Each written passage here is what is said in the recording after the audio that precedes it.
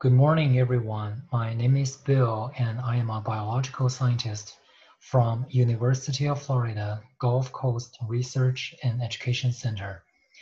My topic today is cultivar-dependent effects of exogenous gibberellic acid on budbreak induction and yield of artichoke under subtropical climate conditions. Globe artichoke is an herbaceous perennial plant in the family Asteraceae. Originally, artichoke grows in the Mediterranean region. It was introduced to the United States in the 1800s. Currently, California has more than 99% of artichoke production in the US. According to USDA, the gross value of artichoke in US is about $62.6 million in the year 2020. Artichoke has lots of health-promoting nutrients, such as vitamins, minerals, and especially antioxidants. You can find lots of artichoke-based dietary supplements available on the market. Most of the edible part of an artichoke is in its flower bud, called heart, which is actually the receptacle of a flower. Obviously, a bigger size of the bud will make it more marketable. In most cases, the main head is the biggest you can get from an artichoke plant. The secondary heads are getting smaller. Generally speaking, you can get 3 to 5 flower buds for a fresh market of an artichoke plant.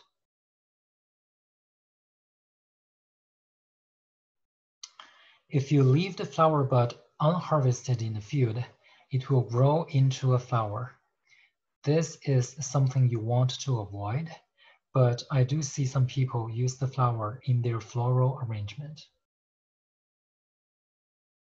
In Florida, there is an increased interest in growing artichoke. Some growers are looking for alternative crops when they have challenges with the traditional Florida crops, such as citrus. Some growers are looking for new spring vegetables to grow. From a consumer perspective, more people are putting artichoke in their grocery because of the health benefits it carries. There are chefs telling us they want to put artichoke on their menu. Although California takes most of artichoke production, there could be a potential niche market for Florida artichoke. The peak harvest season in California is from middle March to June, while in Florida, the first harvest is usually around middle February. And if we make good arrangement of the planting date, we might be able to produce some artichoke when it is low season in California.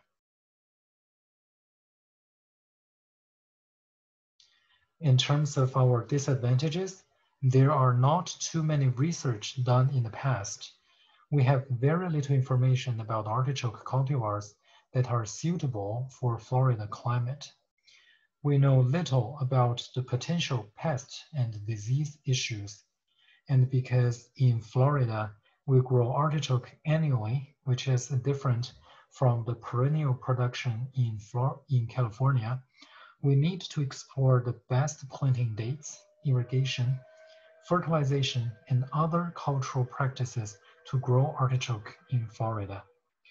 And because the crop is new to Florida, there is only fresh market for growers to sell their products, and no processing industry is established, which is another limitation. Above all of these, we are in subtropical climate and have fewer chilling hours compared to other parts of the states. Depending on the cultivar, artichoke needs cumulatively around 200 to 500 hours under 45 degrees Fahrenheit to initiate flower bud. But in Florida, especially middle to South Florida, the chilling hours are not sufficient. Taking the research center where this project was conducted as an example, It is 9B on the USDA plant hardness zone. For the past 10 years, the average chilling hours were 245 per year, which can cause very poor bud formation for some cultivars.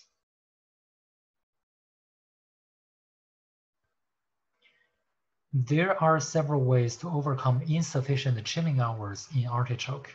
In some studies, the artichoke seedlings are stored in the refrigerator for a certain period of time. But this method is taking a lot of storage space and utility cost. In our trial, we are testing gibberellic acid, GA in short, to induce bud formation. GA is a plant growth regulator that can induce the expression of certain genes. These genes regulate flower bud initiation and are normally induced by low temperature. So to simplify, GA could have the same effect as sufficient chilling hours for artichoke, and it proved effective in some northern states to induce flower bud in artichoke. So the objective of this study was to test the effectiveness of exogenous GA on flower bud formation in artichoke in Central Florida. The field experiment was conducted in the fall season of 2020 at University of Florida Gulf Coast Research and Education Center in Palm. Experiment followed a split plot design with 6 replications and 2 factors, with main factor being GA application, the subplot factor being cultivar. The name of the chemical is Pro-Gib-LV, which is one of the commercial formulations of GA that has already been registered for artichoke.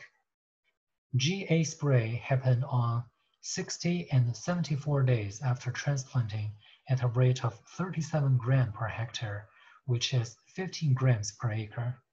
Control plots received the same amount of water. We included 3 cultivars in this trial. Imperial Star and Green Globe Improved are popular cultivars in California, and Imperial Star has a lower chilling requirement based on the findings in literature. Green Queen is a newly released cultivar based on our earlier study. It has a high single bud yield, which in turn translates into a high potential for fresh market. Here is a picture of the experiment site. We used the same setting as tomato production, raised the planting bed with plastic mulch on top, drip tape irrigation. The row spacing is 5 feet and in-row spacing is 36 inches.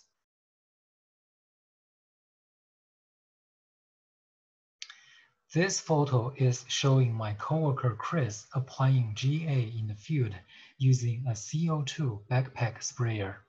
For a larger acreage, growers could easily do it with a spray tractor.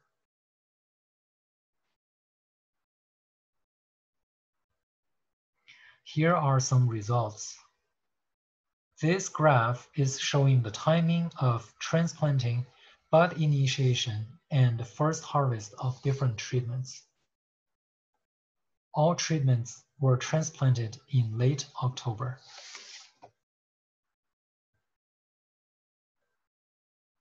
Without GA treatment, Green Globe Improved and Green Queen initiated bud in early March, and harvesting started late March or early April. The Imperial Star initiated bud around half month earlier, making the first harvest happen in early March. When GA was applied, the budding and harvesting were accelerated for all cultivars. For Green Globe Improved, budding was 17 days earlier than control. First harvest was 21 days earlier than control.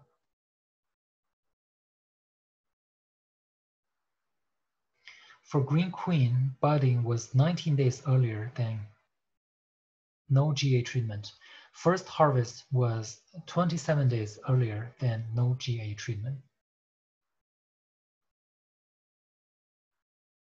For Imperial Star, budding was 14 days earlier than no GA treatment, first harvest 12 days earlier than no GA treatment, and the first harvest could happen as early as February.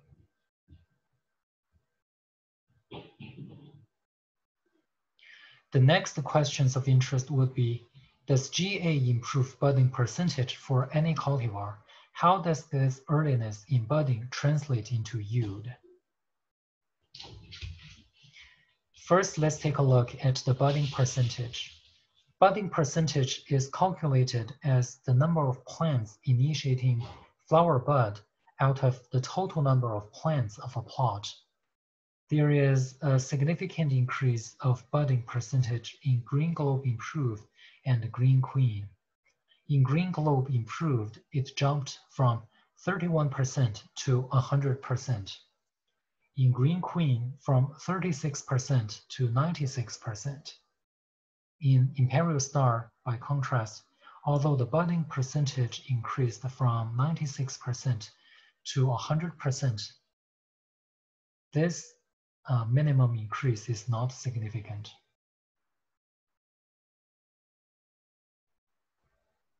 For marketable yield, we have similar results. In Green Globe Improved, the yield jumped 277%, reaching 12 tons per hectare.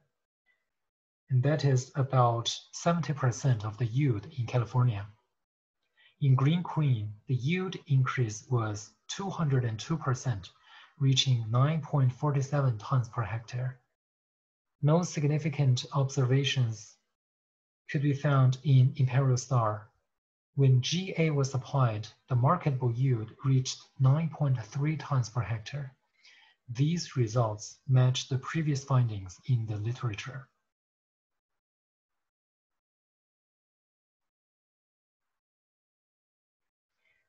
Here are some take-home messages. In Florida, GA application speed up budding and harvesting, improve budding percentage and marketable yield, but this effect is cultivar dependent. Imperial Star has low chilling requirement than other cultivars. Our future research will focus on optimizing the GA application program together with improving other aspects of cultural practices, and we hope to get some good information to initiate artichoke in Florida. The funding of this study is Florida Department of Agriculture and Consumer Services. The artichoke seedlings were provided by Quick Starts in Ruskin, Florida. I want to thank my group members for their support and hard work.